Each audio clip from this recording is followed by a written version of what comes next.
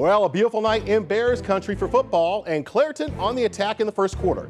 Dante Sanders powers to the left side of the Springdale defense and into the end zone for the early Clairton Bear lead. Back though come the Dynamos through the air. Legend Osk to the end zone, and John Udis pulls it down for the touchdown for Springdale. And the celebration, well, it would last until the next series for Clairton. Sanders weaving his way through traffic. Check out the stiff arm here, and he is gone. 57 yards down the sidelines, Clairton in front 13-7.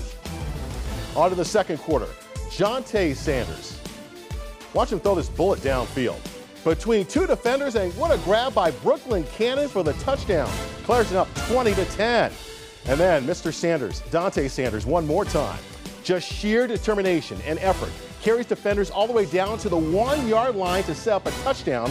Clairton wins this game 48-10. That is the 700th victory in Clairton football history.